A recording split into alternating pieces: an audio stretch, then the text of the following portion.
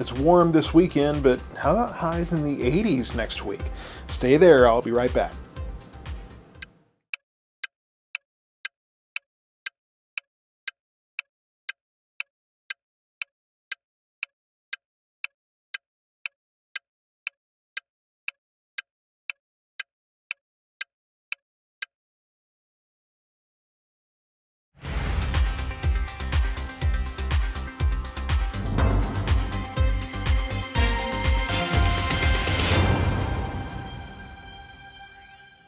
We're heading into yet another above normal weekend here. Temperatures today will be topping out in the mid 90s, 95, 96. The humidity's not that bad, but unfortunately it's still way warmer than we should or really want to be here.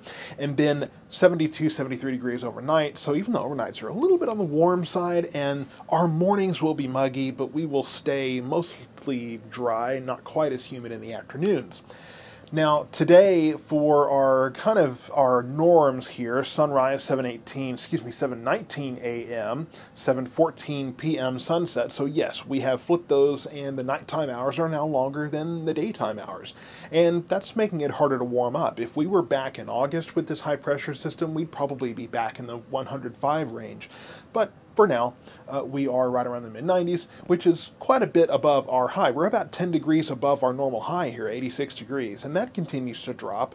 And there is good news to be had, not quite with this though. We are looking at an air quality alert today. Just the combination of warm temperatures and low winds makes it to where, yes, we do have to watch out for higher pollution levels in the air. So if you're sensitive to that kind of thing, maybe just try to avoid outdoor activity. Now here's what I want to show you. Number one, we have this activity in the Gulf. Don't expect much from that.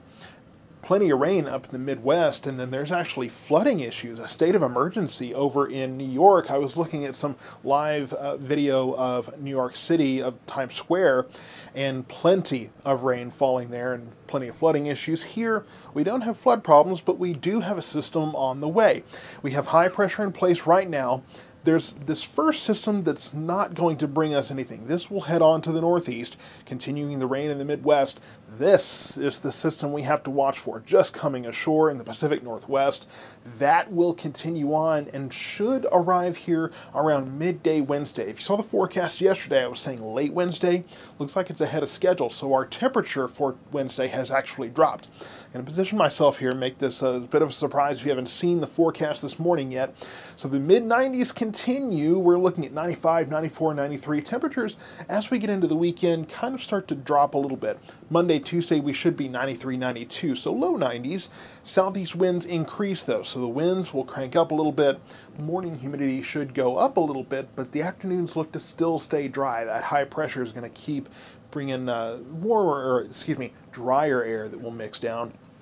And then here comes the big change. Wednesday, temperatures down to 89, could be in the upper to really mid to upper 80s on Wednesday if we keep peeling back the timing on that front.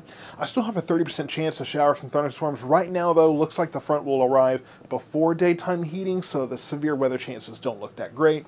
And then could be more rain on Thursday. Look at that low, 83 degrees. And as we get into the weekend, as we're looking at football time, we could be looking at temperatures around 80, possibly the upper 70s. It kind of depends on what some of this cool air does. We're still 7, 8, 9 days away from next weekend, so just, make sure that you understand we're still a ways out from this point, and there can be changes in the forecast, but so far they're trending well. So highs in the 80s overnights, in the mid to upper 60s.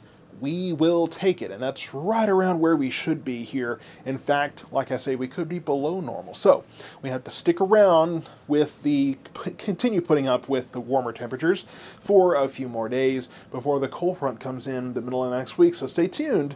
I will keep you updated on the forecast as we get closer. The forecast gets refined as we look at our next chance of rain and finally cooler weather.